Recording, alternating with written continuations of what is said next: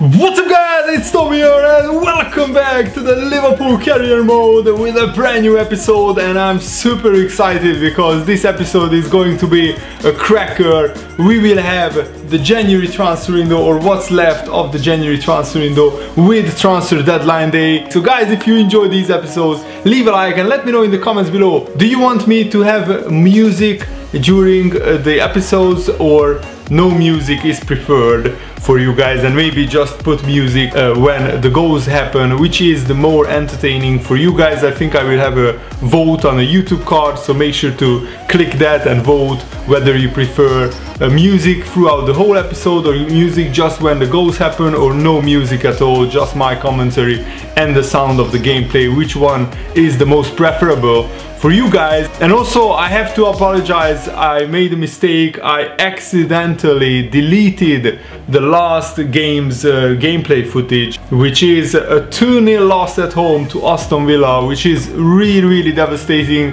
to our title hopes, because honestly after I beat Southampton 4-0 I was flying, I was full of confidence, and then Aston Villa rocked up at Anfield, and with these harder than ultimate sliders, it was an incredibly tough game. They really gave me the runaround and they pretty comfortably beat me 2-0. So it's a shame that I can't show you that footage. I apologize, sorry about that, but we are still in 3rd place, and if we beat Tottenham in the next Premier League game, after the Newcastle game, we can cut the deficit to just 3 points if we beat Newcastle as well. So all hope is not lost on the title hopes. And let me know if you want me to sign anybody else in the January transfer window. I'm not sure whether I will make any more signings. Aarons and Gunn, the two new signings, make their full debuts, make their starting debuts for us in this game. Really pumped for this. Let's go! Welcome to Anfield! The FA Cup starts against Cheltenham Town, and I'm really pumped for this one. Or did we already play an FA Cup game? I'm not 100% sure. I think we did. And now this is really a must-win game. Cheltenham are in like the 3rd or 4th division on FIFA 20. Shaqiri, Origi, Sancho. Oh, Sancho. Oh, beautiful. Oh, Wijnaldum has a touch, and Wijnaldum scores! Get in there! 1-0 Liverpool, the perfect start, and Wijnaldum, who is now one of the veterans of this team, gets us on up 1-0. Really nice. This was all about Jadon Sancho, and Wijnaldum wide open in the middle, and he slots it home. Get in there. No! Ooh, Gunn. Angus Gunn. Yes! Osimhen! Body feint! And Victor Osimhen! It's 2! Oh, that was beautiful! Oh, the body feint worked perfectly. And Victor Osimhen, look at that celebration. That was beautiful. Yeah, this is how you should play against a lower league opposition, showing no mercy, clinical in front of goal. And now Osimhen, who hasn't played a lot of football this season, is on the score sheet, but of course he is one of the stars of the future. Oh, Shaqiri! Shadon! Shaqiri! Oh, it's over the bar. Oh, Osimhen. Oh, go on! Wijnaldum, why do you not do a back heel? Why do you turn? And that's why that move didn't end up in a goal. Oh, hello. Oh, look at this. Oh, Sancho has to finish it. What a save, or block. I'm not sure who it was. That was incredible. Ah.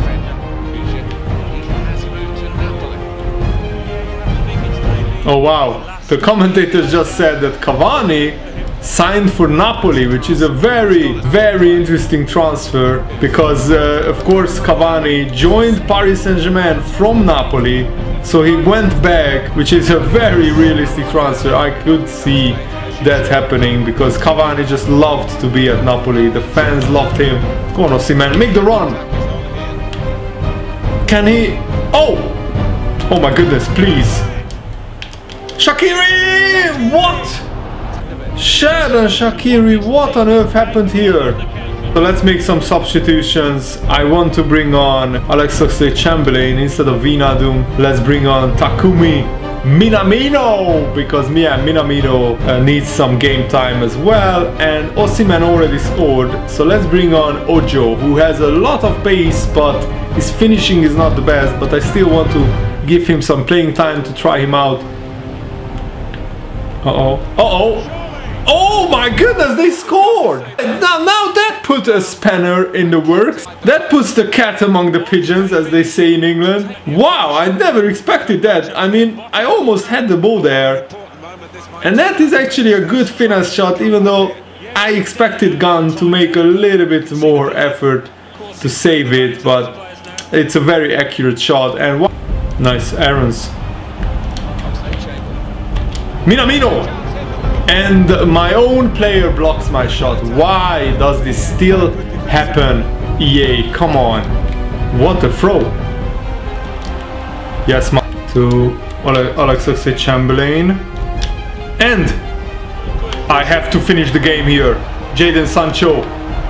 Oh, beautiful. Sancho has to be. Yes! Another fantastic goal on the counter attack. And Sancho finally finishes the game off 3-1. I just love doing the body feint against the defender. It's so effective and the defender has no clue whatsoever. Come on! Oh wow! Matip, come on, you need to mark that guy better. Matip is just ball watching. We got lucky that he didn't score there, honestly. Yes, oh yes. Oh yes, Sancho can go all the way, and the back post. Oh, what a defensive. I think Aarons and Angus Gunn made pretty decent debuts, and also Sancho, Osimhen and Wijnaldum with the goals. Very happy with this win because we needed to beat Cheltenham really. We just couldn't afford to lose this one. 7 shots on target to 3. So we deserved it, definitely, and we really should have probably scored more goals. And Sancho was the man of the match. He scored and got an assist as well. Minamino with an assist as a substitute is also decent. Every time I accept a transfer offer for Nathaniel Phillips, he rejects the move. So I don't know what else can I do. And also, this is a decent FC Admira Wacker, who are an Austrian club, have a 490,000 offer for Kelleher, and I will accept it because he's just surplus to requirements. And also this youth academy player Joel Davis, who is a CDM centre-back, centre midfielder, 60 rated only. I want to loan him out for as long as possible, so let's try a 2-year loan. And yeah, the maximum is a 1-year loan that we can get for him. So I think this Scandinavian club, Hammarby, I think. So yeah, let's hope that he accepts the loan deal. Wolves wiped the floor with Port Vale. Let's see if there are any big surprises in the FA Cup. Man City won, Everton, Man United won, Tottenham, Chelsea, Arsenal. So all the big teams went through. And we still have to wait for the replays to be completed. And some teams already played their games in this round, which means that Tottenham, Chelsea, Arsenal, Man City all won, and Man United as well. So everybody around us have won their games. So we absolutely have to beat Newcastle United, and especially after losing to lowly Aston Villa, who are in mid-table, we have to beat Newcastle, who are down in 15th place. So I'm fielding my strongest possible lineup against Newcastle, win this game, and we go up to 3rd place, getting closer to Tottenham. And we play Tottenham after this one, so we can't afford to lose more points in this game. So let's go. Welcome to Anfield. Liverpool against Newcastle. The Kenny Dalglish tifo is out, and wow, is it foggy today at Anfield. I wonder what this game will bring. And Newcastle have former Liverpool players Adam Lallana and Andy Carroll, so we have to be careful not to let them spoil our title hopes. Oh, Naby Keita! Wow! Oh no! Sean Longstaff! Oh, thankfully he can't shoot really. Go on, Salah! Mohamed Salah! This guy is incredible! Mohamed Salah! Honestly, His left foot is unstoppable this season. Outrageous, out of this world, world-class finish by Mohamed Salah. By far and away the best player in the Premier League. Naby Keita also has a back heel assist in the build-up. Beautiful football.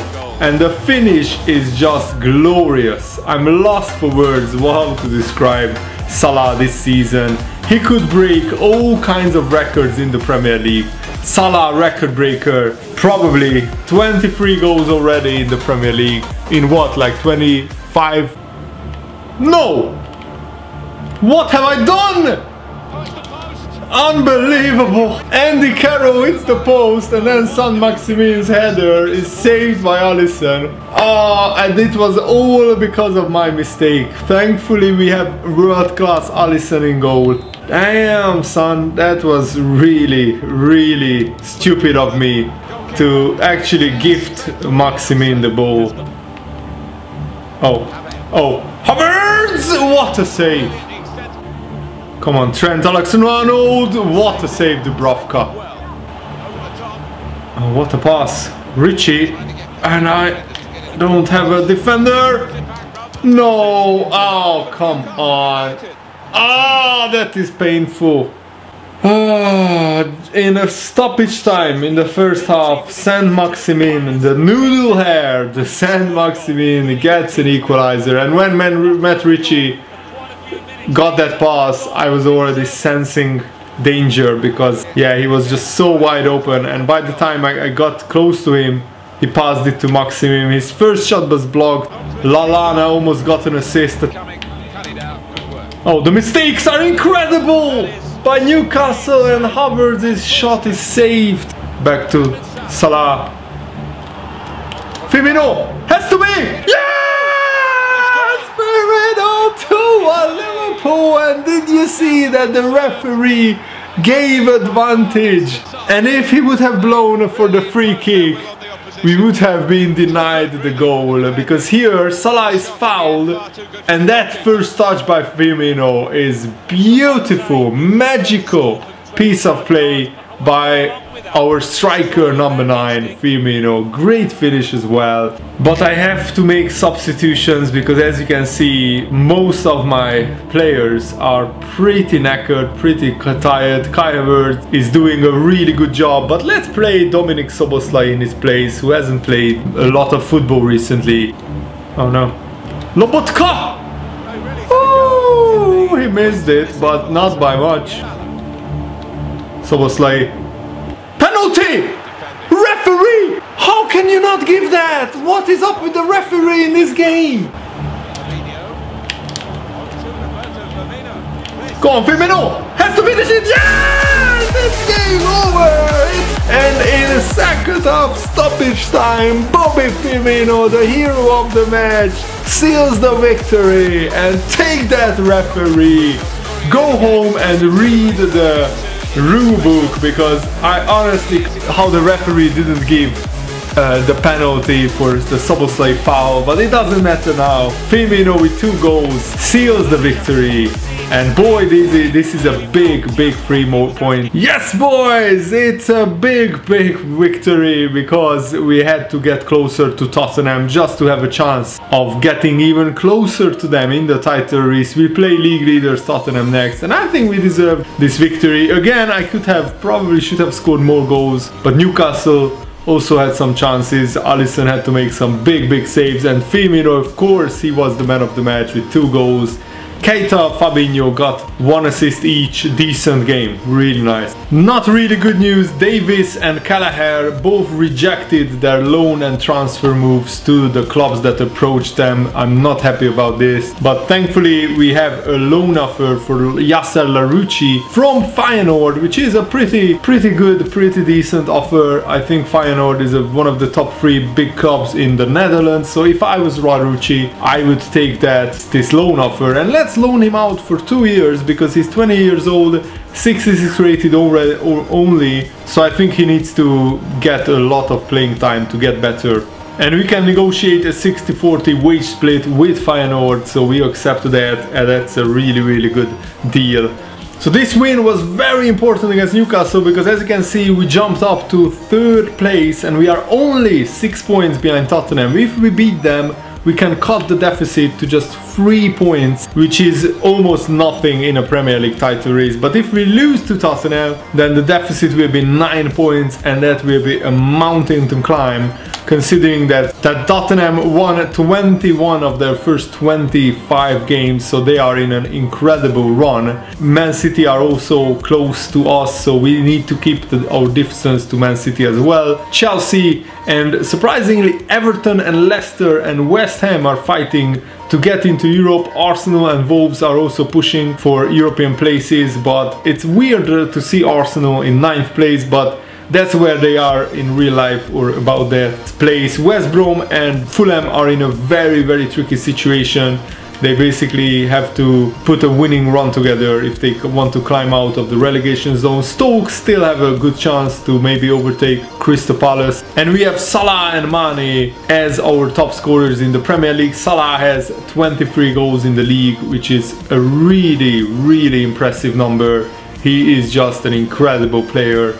And also we have Firmino with 13 assists. Ox and Salah has 9 each. Thomas Müller, who plays now for Man United, has 9 assists as well. And clean sheet wise, we are not very good. Angus Gunn got 3 clean sheets in 8 games for Southampton, so don't take that into consideration. And now let's check out the clubs and what kind of deals they made. So Bournemouth did a little bit of wheeling and dealing. Arsenal signed 2 big players, Zapata and Murillo, for £41 million combined. And they needed that because Arsenal are really just in 9th place, not good for them. Burnley also made some good transfers. Chelsea sold Pulisic, now that's a surprise, but they signed Alessandro Plea from Mönchengladbach. That's a really good signing for Chelsea. Crystal Palace also did some business. Everton, what on earth did Everton do? They sold, oh wow, they sold Calvert-Lewin and Richarlison, 2 of their key strikers, I mean, and they signed nobody but sold everyone who is very important to Everton. Both in attack and in defense, Everton got a lot weaker. That's a really, really surprising move by Everton, but sometimes this happens. We signed 2 players and we sold 2 players, as you can see. I wanted to sell more, but they just didn't accept the transfers. Man City didn't do any business. Man United got stronger. They signed Lopez and Diop. I think Diop is the West Ham centre-back. He's a pretty decent player with good potential. And oh wow, Tottenham signed 2 players worth 80 million. So even though Tottenham are table, they are in 1st place at the top in the Premier League, they still want to get stronger. Absolutely incredible transfer business by Tottenham. And wow, Wolves sold their best centre-back, Willy Boly. That's a little bit of a surprise. So I'm searching the Everton squad and I want to see what kind of strikers they have. So they still have Moise Kean and Chang Tosun. Oh wow, they signed Sandro and Mateta, so yeah, that's why they probably sold 2 of their strikers, because they already had too many strikers, and both Mateta and Sandro are a very good age. Larouchi's loan move has broken down as well. What is it with the young players not accepting loan moves in this career mode? I just don't understand that really. And I also want to show you our top scorers. So Salah is our top scorer with 27 goals in all competitions in 30 games. That's an incredible return. Mane has 15, Firmino has 13, Sancho, Havertz has 9 goals each, and Oxlade-Chamberlain has 7.